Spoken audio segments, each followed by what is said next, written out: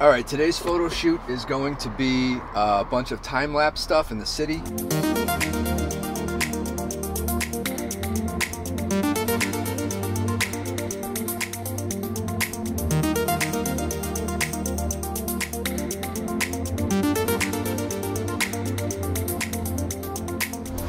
Yeah, so I'm trying to put a lot of time into this new channel to get some content up there. I really would prefer to have just had like 10 or more videos set up for the channel before I went live with it, but I just couldn't wait. You know? So let's get over to the city because it's supposed to get cloudy again, and I just can't get a day where it's like one weather condition all day long, right? Either it's cloudy all day or sunny all day. No, it's back and forth. So it's really, I don't care for spring, guys. I want summer to be here. I like when it's 90 degrees out and humid. I don't care. That guy definitely doesn't care. Your muffler sounds like shit. What is up?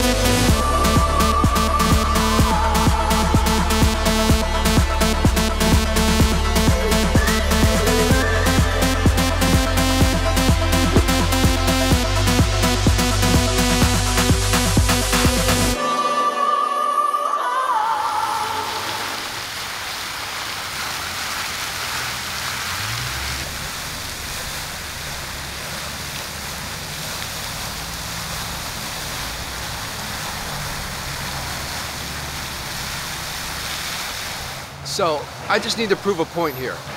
I come here, I set up the camera, I go to do a time lapse, and there's absolutely no traffic, there's no cars, there's no noise, pedestrians, nothing. As soon as I'm done shooting the time lapse, the whole world shows up, and it's just non-stop cars and traffic. So I can't wait.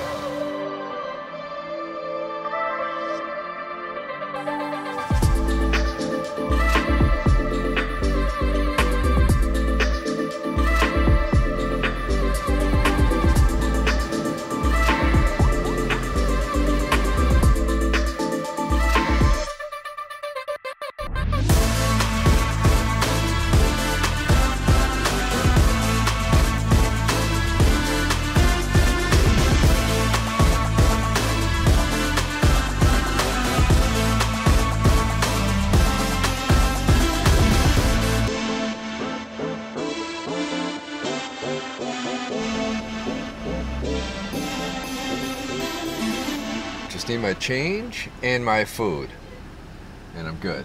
Sometime today. Here you go. All right. Thank you. All right. So essentially What started out for me as a little project experiment with time-lapse photography turned into a whole lot more. Yes, I did do some time-lapse shots, as you can see, but I also did some longer form video shots whereby I just have the camera locked onto a tripod somewhere and let it run for 20 minutes, half an hour to an hour, whatever. And then basically speed those clips up in post to give the same kind of speed format that you see in the time-lapse stuff. So obviously time-lapse is just still images stacked together, right? You can set it how you want for how many images it takes per second, and then for what period of time you want those shots to go. So once that's complete, it gives you one clip essentially of those stacked images in chronological sequence, and you can do with it whatever you want, but it's very choppy, and if that's the look you're going for, then that's great. So I kind of wanted to compare the two to see what kind of vibe and feel I got with the same background music running, and it's interesting to see because some of it, there are instances where you want that choppy, dramatic kind of feel, and other times you want it to be more fluid and seamless and see more motion blur with the high speed, just regular video clip. I also did some slow motion stuff where I filmed in 30 or 60 frames per second and then slow that down in Final Cut Pro to the appropriate speeds, the appropriate percentages to make it look fluid and seamless on the 24 frame per second timeline. Beyond those techniques, I threw in a few more as well, just for fun, little stuff for me to practice. I was doing some panning techniques, like swish pans, where basically you take one clip and then a completely different clip, and as long as the motion between the two is kind of the same, it's a great transition. Just make it look very seamless. That's something I would like to work on a little bit more, but that's a lot of fun. I think those kind of motions and those kind of transitions are what are going to keep the viewer engaged a little bit longer, keep their interest, and basically you want to make sure that people are watching your videos from start to finish. So that's something I'm still striving for. I feel like the pace is getting better for myself. I feel like I'm beginning to understand how to edit to music a lot better, and in this particular instance I'm using that high speed, high upbeat dancey music, and I wanted to give this video a little bit of a car commercial vibe. So I wanted it to be fun, engaging, quick, a lot of different cuts and edits and stuff like that, and edit to the music. So when the beat drops,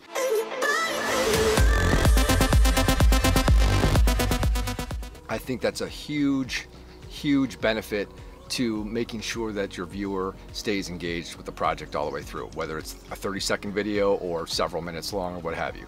So this was a lot of fun, and I'm going to continue to work on all of these techniques and more, but I would tell you all this.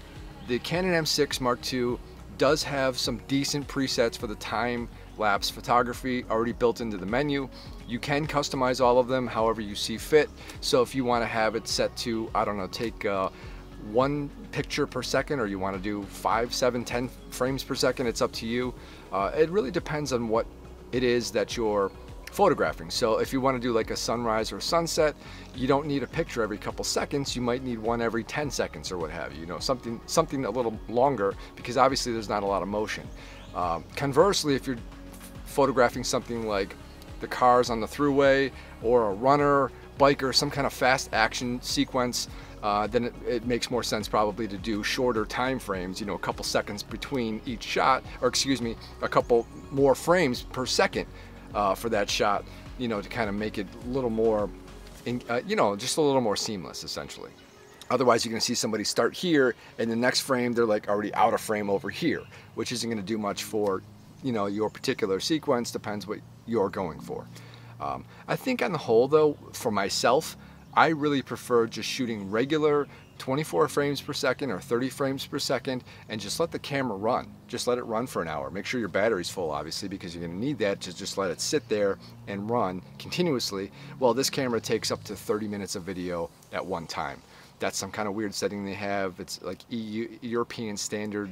I don't know what it is. But for this particular camera, you can only get the 30 minutes at one time. Then you have to press, the shutter button again, and you can get another 30 minutes. It's odd. I don't know why they do it. It's a whole explanation. It's some legal thing with the European standards. I don't really understand, because we're not in Europe here. This is the US, North America. Please, Canon, resolve that. I know that Sony or some of the others have gotten around that. It's outdated. Just fix that, please. I'd like to be able to shoot one shot if I want to for an hour or more. That would be great. Anyways, rant aside, I had a lot of fun with this project. I hope you guys enjoyed it. Please leave a comment down below. I want to know what your thoughts are on both what I'm doing here you know, my stage in the learning, evolutionary process of learning how to film better sequences, and then what you're doing. And also, what kind of gear are you using?